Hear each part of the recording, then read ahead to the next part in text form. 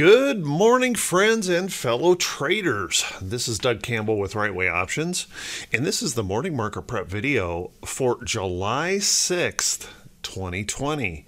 So, hey everyone, I hope you all had a wonderful 3-day weekend. You got all rested up and we're ready to tackle another week. So how about we grab ourselves something to drink, settle into our office chairs, and let's prepare for the Monday edition of the morning market prep video. So this morning, guys, we have the bulls surging. They are pushing hard this morning. Friday, we left behind a bit of a pop and drop type pattern. Not a big surprise, just considering the volume drop off as everyone headed out for the long holiday. But now this morning, we are seeing this massive surge in markets around the world, even though we are seeing increasing coronavirus cases around the world as well. So all of a sudden, it's as if the market is either choosing to ignore coronavirus, saying it's not going to affect companies, or we're in complete denial. And I'm not sure which one is actually true.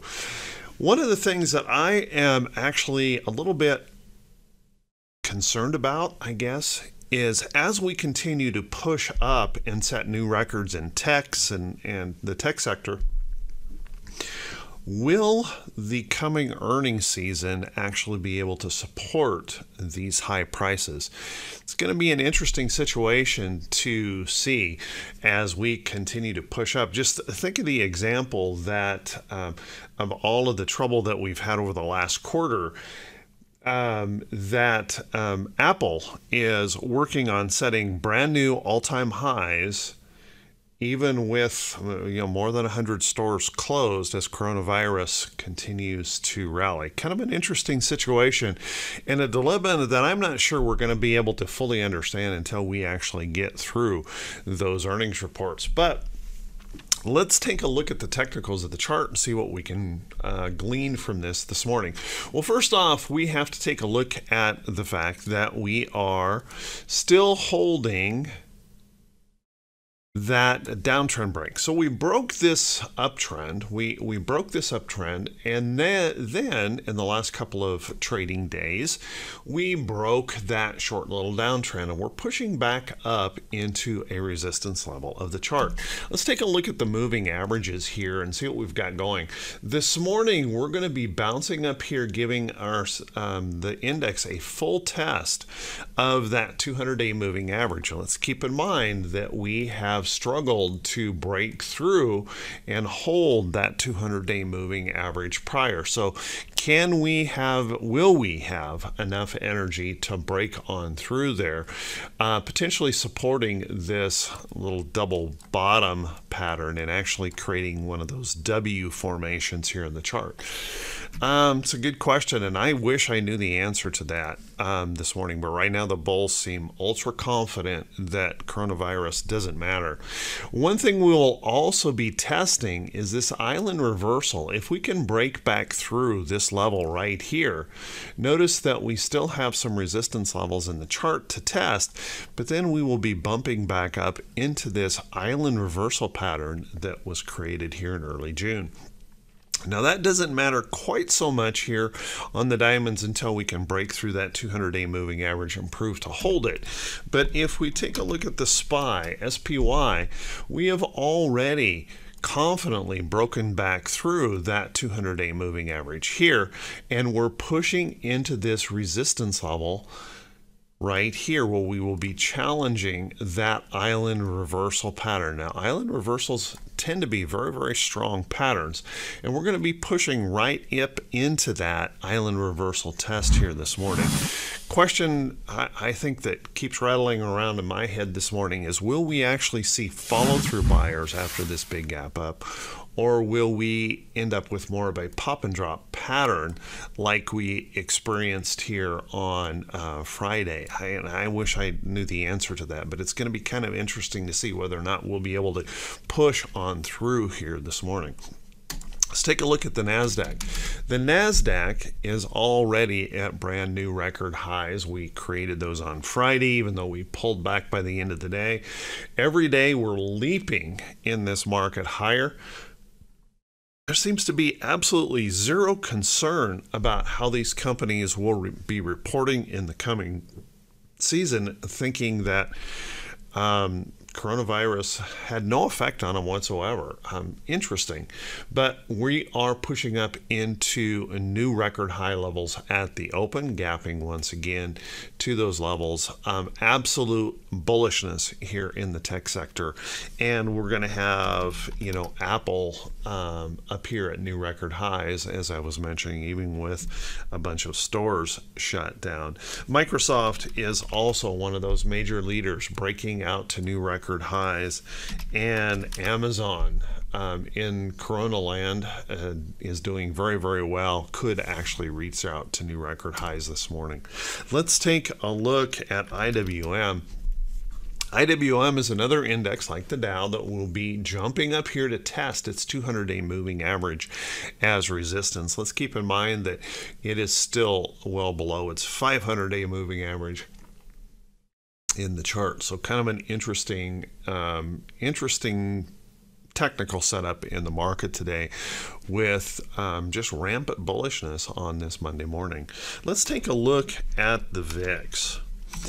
The VIX pulled back on Friday. We tested that 200-day moving average, and we ended up bouncing off of that. Now, this morning with this big leap up, we're likely going to be gapping down below that 200-day moving average, or right at that 200-day moving average. It'll be interesting to see whether or not we find follow-through buyers and actually see that VIX continuing to drop, or if we see another pushback by the bears or an unwillingness of traders to buy at these prices. It'll be interesting to watch, but keep an eye on that. The VIX diminished substantially on Friday, and it has that possibility that we could break this low and maybe resume that downtrend here in the VIX that we were experiencing all through the last April, May, and June time period. Will we break down below that and actually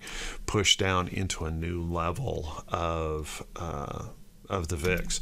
Let's take a look at T2122. Interestingly enough, T2122 on Friday at the gap up open gapped up clear up into here, and you can see ended up pulling back by the end of the day substantially with that selling. Now this morning, my guess is we're going to gap straight back up into this bearish reversal zone, suggesting that we have reached some overbought conditions here in the market. I got to tell you, this all or nothing market, these big overnight gaps are getting very, very tiresome, because there's really nothing you can do as a trader except to day trade in this market, because you never know which way these massive gaps are going to go. But keep an eye on that as we gap up here this morning. The question is going to be, will we see follow-through buying after that gap up open, or will it be just another day where we pop and just go nowhere, or we pop and actually sell off? So watch that carefully this morning. If we take a look at T2101, honestly, this gives me a little bit of concern right here. For the last several trading days, you can see the absolute market breadth has been declining.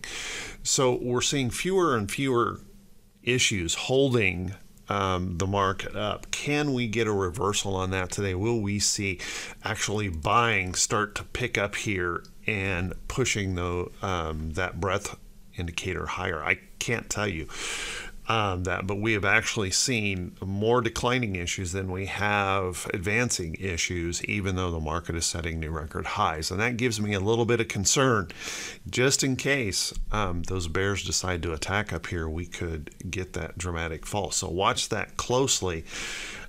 Be careful not to chase this morning open until we actually see those bulls pushing through and see some market breadth coming back in here, that we actually get more advancers and decliners. Let's take a look at our economic calendar for today and for this week. And our economic calendar doesn't have a whole lot on it to be concerned about today. We will have ISM non-manufacturing. We have the PMI services, but don't expect that to move the market at all. We have the ISM non-manufacturing at 10 o'clock a.m. Eastern. Again, likely not to move the market around very much overall, and then nothing else in the day to really move the market. We have a really light week on the calendar here, so it's going to be kind of focused on news events. I believe we could get a lot of sensitivity to news events, so let's kind of keep an eye on that. We do have a bunch of Fed speak going on this week. As you can see, we're lots and lots of Fed speak, so watch that closely. So with that, how about the earnings calendar? Well, today we have a pretty big earnings calendar, honestly, with about 35 companies reporting.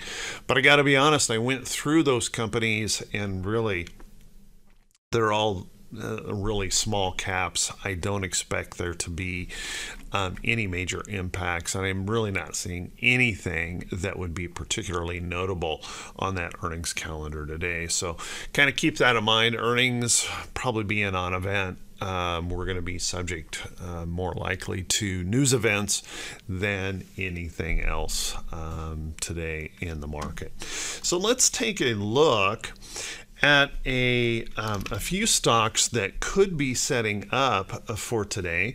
But before we do that, guys, if you could do me a favor, if this is the first time you've seen these videos, if you could please click that subscribe button on YouTube and then also click that bell icon when it pops up. And if you feel that the video was worthy, if it helped you in your preparation for the day, if you could also click that thumbs up button and leave a brief comment. Hopefully you see in these videos that they are a little bit different than what you might see in other places. I avoid the hype. I avoid the prediction that most of those plays, what you see out there is kind of a general diet in the market, is just tons and tons of prediction. I want to look at the technicals and try to determine how I want to approach the market for the day. And if you find these videos helpful, thank you for everyone who takes the time to leave those comments. It helps the channel to grow. Thank you so much. Let's take a look at a few stocks that are interesting and might be setting up. And a couple of these, I want to make everyone aware that I'm involved in some of these sectors, and I'll be watching them pretty closely.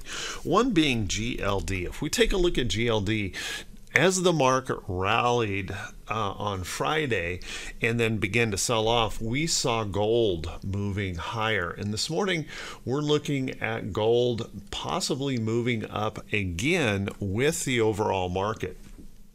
Now, I happen to hold a position here in gold. I think what we're seeing is a major devaluation in the US dollar. And that's just simply because of all of the money printing that's been going on, and we're expecting another major round of stimulus coming from our government as well. So keep an eye on gold. And by the way, guys, just remember that every time I show a chart in these videos, it's not a recommendation for buying and selling any security. You have to go through and do your own evaluation of these charts and decide whether or not they are valid trades for you. So gold holding up quite well and maybe getting ready for that next leg higher. Let's keep an eye on that. With that in mind, if we take a look at other stocks that are doing very, very well, let's take a look at AYX. Look at this chart. Beautiful trend here in this move. A full-on breakout here in this chart and hold of support, and you can see we're following on through to the upside. Now, what I would suggest is you wouldn't want to chase this just yet. Maybe give this a couple, 3 days of resting pullback, and then there'll be an opportunity in that chart to move that higher. So keep an eye on AYX. Also, keep an eye on Grubhub. Grubhub has been very, very strong and has been one of the beneficiaries of the coronavirus. And as people order more things from home to stay home and avoid restaurants, you can see that Grubhub has been doing very, very well. This consolidation over to trend could be setting up that next opportunity to move on higher. Keep that one in mind. Grubhub might be one to be paying attention to. I have been keeping an eye on Cisco. As a matter of fact, I bought Cisco, and it has disappointed me to this point. We have pulled back in that chart. As you can see, though, we're still holding on to this little uptrend, and as of Friday, we haven't breached that break of the downtrend. We haven't breached it yet. I need to see those bulls stepping in, and it looks like good fortune is on my side this morning. We're going to push up just a little bit in Cisco, so keep an eye on this. This actually could produce that essential entry signal here that we're ready to push on higher after holding price support in the chart. Keep an eye on it. May have an opportunity there. iRobot has been an amazing run here in the chart, and as you can see, continues to show lots of bullishness. On Friday, pushed on higher with the rest of the market. So we have a trend here that might be getting a little steep, but as you can see, we're showing lots of bullishness here in this chart. Any rest or consolidation in here may set up that opportunity to move on higher, so keep an eye on iRobot. One thing that really has been bothering me about this market is normally we don't see a market truly get a whole lot of rally going on unless we have the financials involved. Now, the financials have been struggling here substantially, but let's take a look at what's going on this morning. We've got this downtrend in play, and we're pushing back up into this little level right in here that was served as some support or serve as resistance. So if I push that up into here, I want you to notice that we are gapping this morning up in our financials up here to test that resistance. It's going to be interesting whether or not those financials can actually break out. I've never seen a sustained market rally without the financials that I can remember. We need these financials kicking in here. If we can push through that resistance and actually hold it, may set up an upside opportunity here in those financials. Keep in mind, they'll be one of the first companies to report in the third quarter here, so let's keep an eye on those. There may be an anticipation of a good report and really start to move that higher.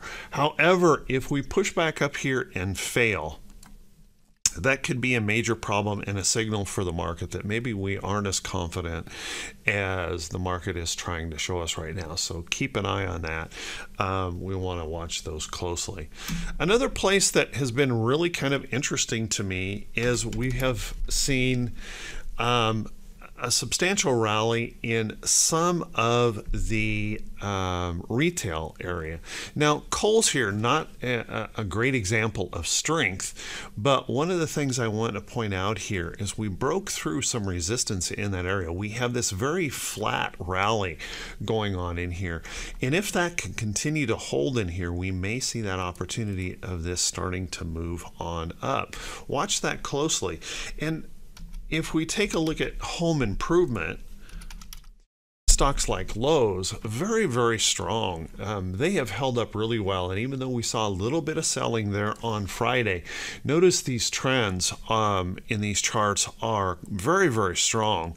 And that possibility that we could be moving on higher here in these stocks. We've held support levels well. We continue to show strength, that possibility that we could push on out. Very strong charts here in Lowe's. Also, Home Depot, just a little bit more struggle here with Home Depot, but it's been holding up quite well. Notice that we have this little downtrend here that we've actually broken, and that little higher low that was created right there. So that opportunity that this could pop up, and you can see this morning we're getting a little lift on that. So Home Depot could be moving up with the rest of the market. So there's a few charts for you to look at. There's lots of things, a lot of other things out there to look at. You know, take a look at gold miners. Take a look at copper miners, FCX, holding nice trends, moving up, breaking through resistance levels, holding support levels. Keep an eye on those if they can continue to find that bullishness here in the market. Some of those may continue to rise. So everyone, I want to wish you all a fantastic day. I want to wish you great profits. Thank you so much for watching. And if you guys have some suggestions or ideas for the videos, please feel free to leave those in the comments.